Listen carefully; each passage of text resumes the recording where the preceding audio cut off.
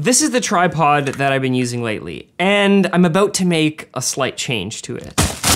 The great thing about tripods is that you don't have to keep them the way that they were when you bought them.